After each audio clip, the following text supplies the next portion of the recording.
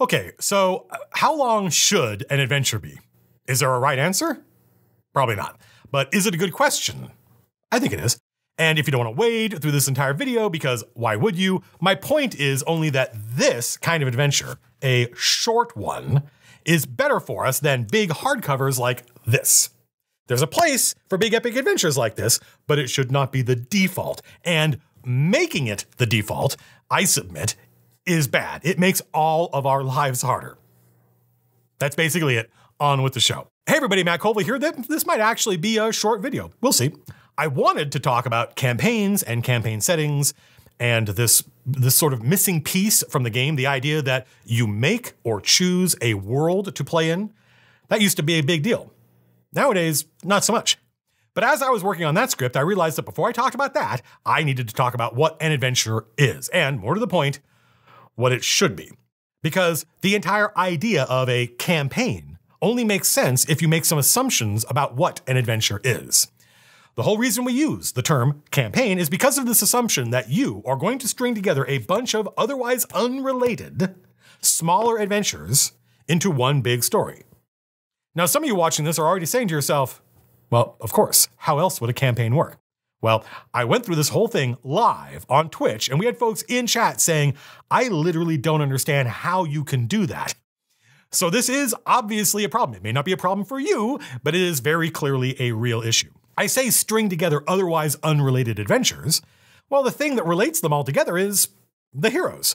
Your players are the heroes of all of these stories. So this becomes the story of all those stories, and that's why we use the term campaign. You don't try to shoehorn them all into some larger narrative. No. You let each adventure be its own story with a beginning, a middle, and an end. Rewards and all that. Then you give the players some downtime, ask them what they want to do before the next adventure, and you repeat the cycle. It's why old people like me call adventures modules, because they were modular. One does not lead to the other. There is no relationship between this adventure and this one. You can arrange them in whatever order you like. They are modular. There tends to be an order between any two modules just because they're for different levels. Oh, this is a 3rd level adventure. This is a 4th level adventure. So this one happens first. Okay, but says who? A lot of adventures say they're for 4th level or whatever, but you can run them for 3rd or 5th, often without even changing anything. These ratings on here are not a precise science. I mean, I think almost any adventure you buy, you've got to tweak. The folks who made these adventures had no idea what your players are like. Are they all very tactical players or the complete opposite? Well, guess what? That has a big impact on the difficulty of the adventure. Also, a lot of official or even just really popular adventures get almost no playtesting.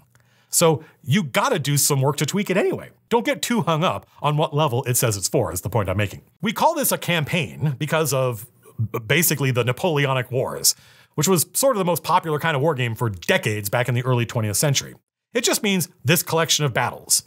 That's the analogy. We sieged this castle once, then we went and fought the Spanish army once. Those were different unrelated objectives, but these soldiers fought in all of them, so that's a campaign.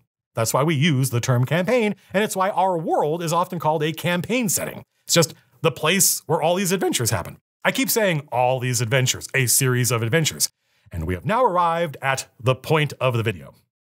I think most people, and that means there's still a lot of exceptions. Yes, you're probably one of them. You're so special. But I think most people think of something like this when they think of the typical D&D adventure. Now, I suspected this was true, but I wasn't sure. I suspected it was true because this is basically the default form factor for an official adventure. So since it's what people make, this is what people tend to buy, and then they assume this is the normal way to run D&D. Some of these hardcovers are anthologies and have several adventures in them. Okay, but since this is the most popular kind of adventure, folks assume that this is what a normal D&D adventure looks like. I posted a poll online, over 4,000 people voted, and over 70% of them said, yes, the big hardcover adventure best describes their experience. Whew. Listen, I rarely say this is bad. I prefer to say, here's why people do this, and when it goes wrong, here's how and why. But I feel very strongly about this, so I'm just going to say it. This, the giant hardcover adventure that takes you from levels 1 to 10 or whatever, this should not be the default experience of play in D&D or really any RPG, they make these adventures because they make way more money from a hardcover than they do from something like this. But the fact that they make more money off of these should not mean that we, therefore, should view this as the default. We, I think, as Dungeon Masters, are much better served with these short 32 to 64 page adventures. In fact, you may already know this, but remember the OGL debacle from last year? Well, this is why the OGL was originally created. Well, it's one of the reasons. It's the reason the board of directors went for the idea. The OGL let smaller companies make many small adventures for D&D, so Wizards of the Coast didn't have to. Small adventures like this are cheap, and you need a wide selection of them. So no single adventure sells that well. So you can see where this is going, right? So how about instead of lots of small adventures that lose money, we make one big adventure every year?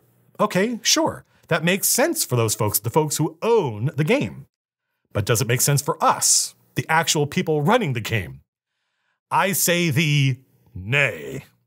I think smaller adventures are better for us and healthier, if that makes any sense. And I think we would all be a lot happier as players, as directors, if this was normal and this was the exception. Oh, small adventure, how do I love thee? Let me count the ways. Actually, all the ways boil down to one way, and that is they are short.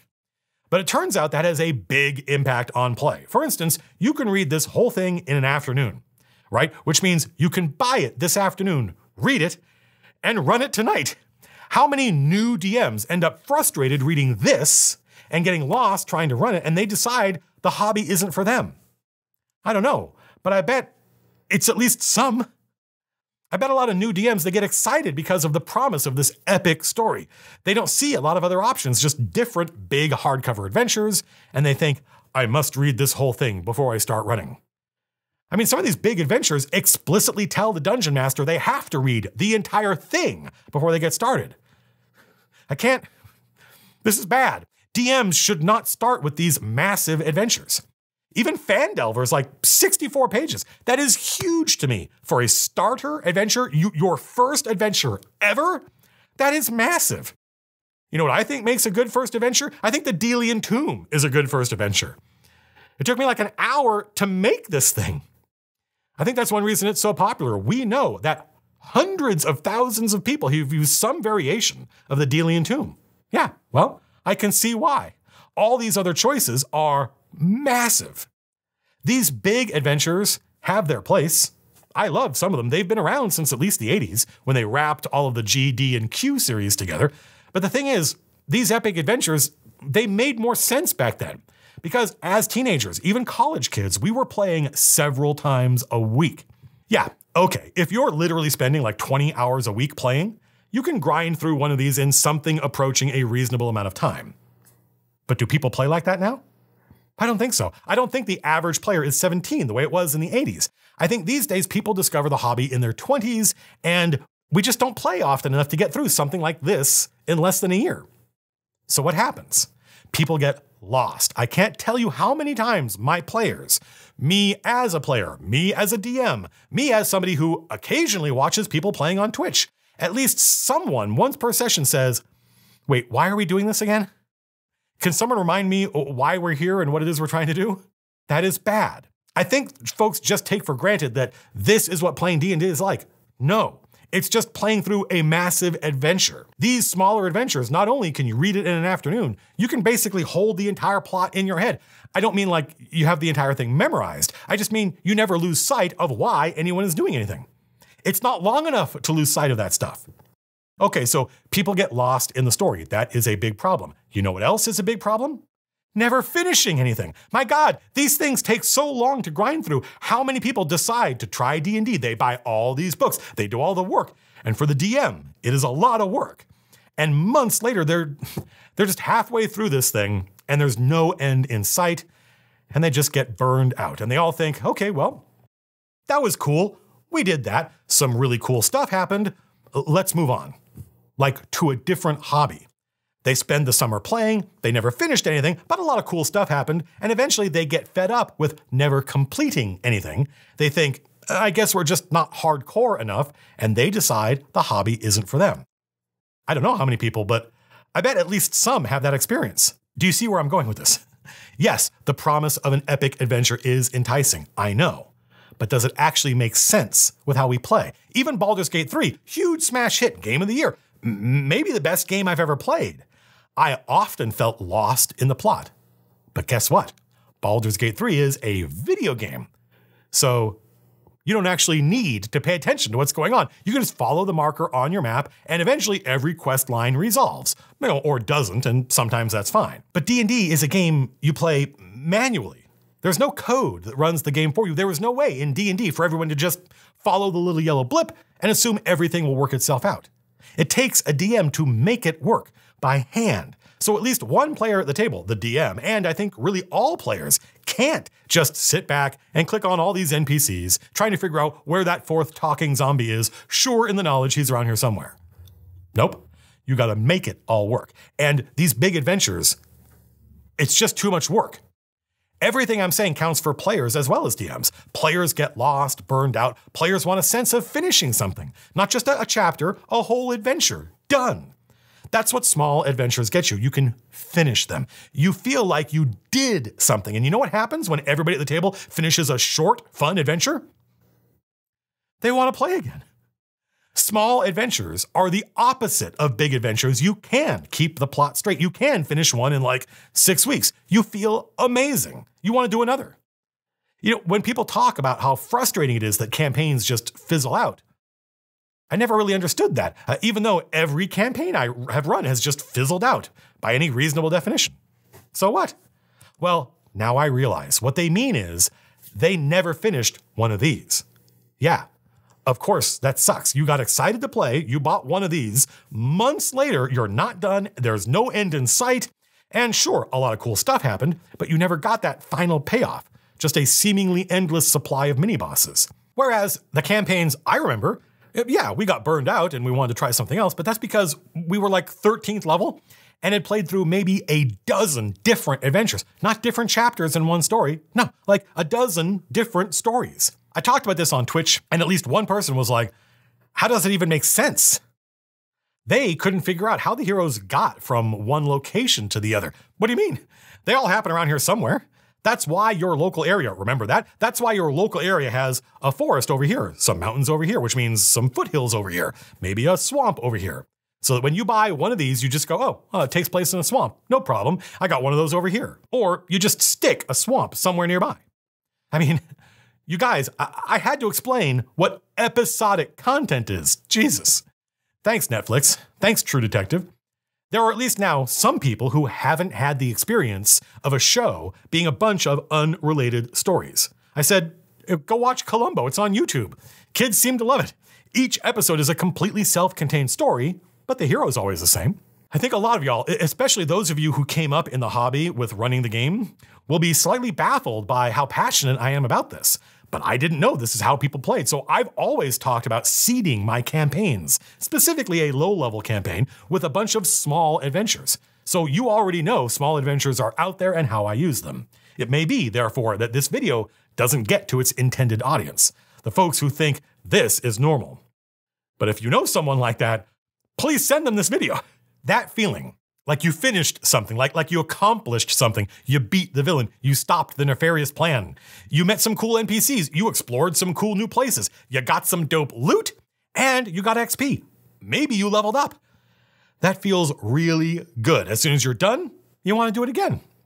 That other feeling, like you don't even know why you're doing this anymore, that is a bad feeling. People end up doing a lot, but they do not feel like they accomplished anything.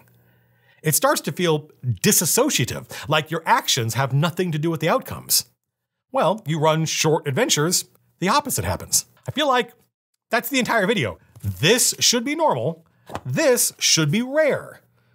Well, I can't wave a magic wand and make that happen. When I got started in the hobby, you got all your products at your local game store. Maybe the local bookstore had some of the D&D hardcovers, but otherwise, it was the local game store. And back then, game stores had racks or bins filled with adventures like this. I wish I could give you and your friends that experience. You all pile in the car, drive to the local game store, and you sift through all these amazing little episodes of fantasy heroism, looking for the perfect one, the right level, the right environment.